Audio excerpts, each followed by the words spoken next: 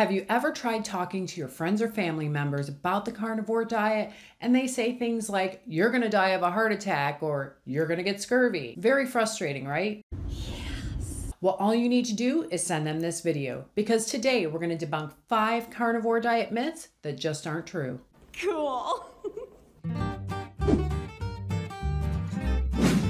Hey everyone, welcome back to Carnivore Quest. My name is Cassie, and if you're new to our channel, my husband Larry and I document our carnivore diet journey back to better health and share it here on YouTube. I've lost almost 100 pounds eating meat and animal products like butter, eggs, and cheese. I'm nearly 52 years old. I feel better than I did in my 20s because I've been overweight since I was a teenager. It's so frustrating when I try to convince somebody I care about to give the carnivore diet a try to see how they feel after 30 days, and they just won't listen. I just love them and want the best for them. And if you were sent this video by someone on a carnivore diet who cares about you, please watch until the end, because after I go over some common myths about the carnivore diet that aren't true, I'll briefly run down all the health improvements I've experienced eating an animal-based diet. Plus, I'm going to show you a 3-day meal plan to get you started. All right, the first myth we're going to debunk is the carnivore diet will make you nutrient deficient. One of the most common myths I hear is that the carnivore diet is lacking essential nutrients. People are so quick to assume that if you're not eating fruits, vegetables, or grains, you must be missing out on critical vitamins and minerals. Animal products are incredibly nutrient dense, especially when you incorporate things like organ meats. Take beef liver, for example. It's often called nature's multivitamin because it's loaded with vitamins A, B12, riboflavin, and iron. I must say, a lot of carnivores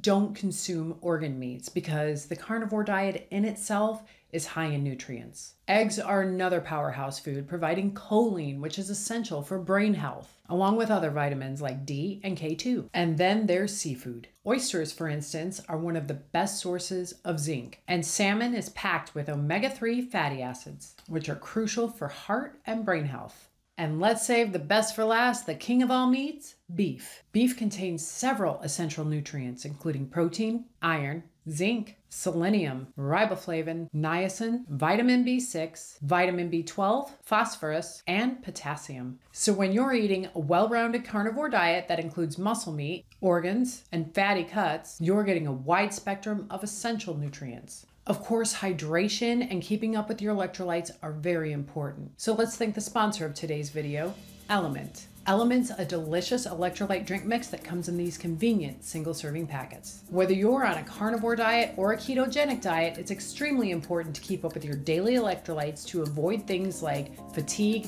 headache, and muscle cramps. And Element's got us covered. Each packet contains 1,000 milligrams of sodium, 200 milligrams of potassium, and 60 milligrams of magnesium. Over the summer months, my favorite Element flavor was definitely the grapefruit salt. But now there's a chill in the air, and I'm so excited because on October 22nd, Element's releasing their winter chocolate medley. Chocolate raspberry, chocolate mint, and chocolate chai will be back for a limited time, and Larry and I cannot wait.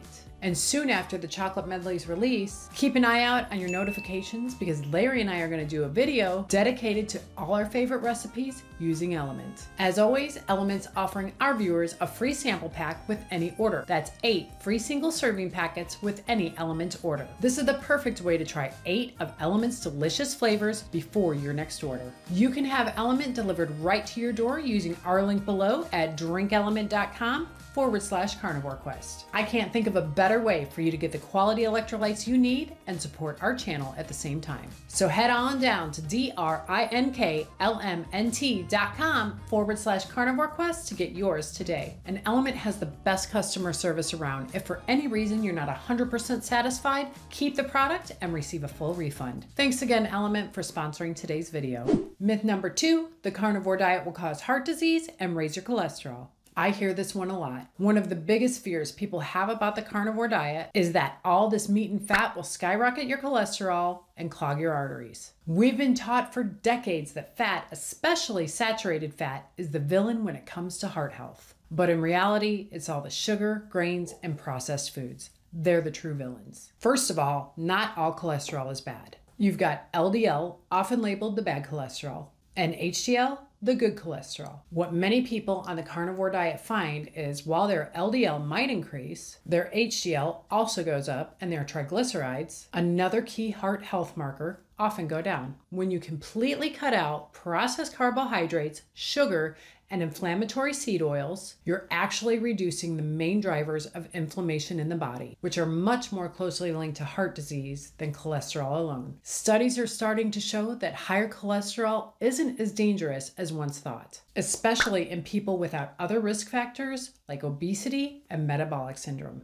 After consistently eating a carnivore diet for the last 3 years, I've had my blood work done fairly regularly and my numbers are great. The third myth we're going to crush is you'll have no energy without carbohydrates. This myth comes from the idea that our bodies need carbohydrates for fuel, but that's not exactly true. Carbs are just one source of energy. When you drastically reduce your carbohydrate intake, your body shifts into a state called ketosis, where it starts burning fat for energy instead of glucose.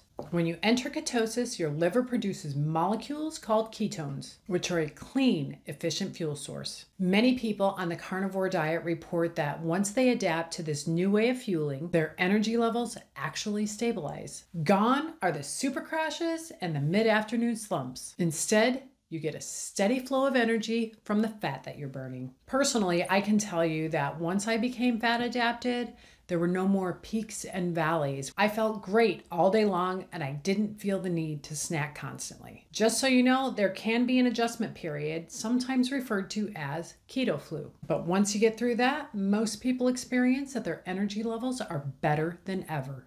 Another concern I hear a lot is that the carnivore diet will wreck your gut health. People are used to hearing that fiber is essential for digestion. And since the carnivore diet has little to no fiber, they assume that it must be bad for your gut. But here's where things get interesting. Fiber isn't as necessary as we've been led to believe. While fiber can help bulk up stool and aid digestion for some, it can actually irritate the digestive tract for others, leading to bloating, gas, or discomfort. However, on the carnivore diet, many people find that without fiber, their digestion actually improves. Less bloating, fewer stomach issues, and more regular bowel movements. Animal products are highly bioavailable, meaning your body absorbs the nutrients from them more efficiently, leaving less waste for your digestive system to deal with. This can lead to smaller, more efficient bowel movements. It's also worth mentioning that cutting out inflammatory foods like grains, legumes, and certain vegetables can improve gut health for people who are sensitive to them. Of course, everyone's gut's different, but for many people, the carnivore diet actually leads to improved gut health. So just a warning, when you first start the carnivore diet, you're definitely going to be dealing with some loose stool. But after 2 to 3 weeks on the carnivore diet,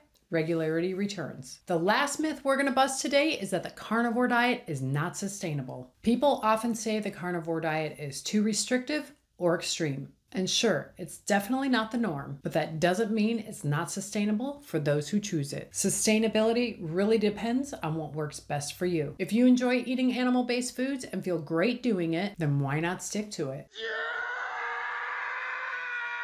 One of the reasons the carnivore diet can feel sustainable for so many is because it's simple. No more stressing over macro ratios, complex meal plans, or endless grocery lists. Just focus on quality animal products. Another aspect people often overlook is the elimination of cravings. When you're eating a high-fat, high-protein diet, your body stays satiated for longer. You're not constantly thinking about food or dealing with sugar cravings, which makes the diet much easier to stick to. In fact, many people find that after a few weeks, they don't even miss the variety of foods they used to eat. To be fair, my carnivore diet journey has been littered with slip-ups. Most people who are obese like I was got there from eating sugar and carbs. And it is an addiction and it's hard to give up. The longer you go eating an animal-based diet, the more sustainable it becomes. And for those of you who have stuck around to the end, here's a quick breakdown of some of the carnivore diet benefits I've experienced. I've lost 96 pounds. When we first started this diet, I was riddled with depression, and that's just not the case anymore. My thyroid levels have improved, leading to a reduction in my medication. My blood pressure is completely normal. I used to toss and turn all night, but now I sleep like a baby. I have long-lasting, sustaining energy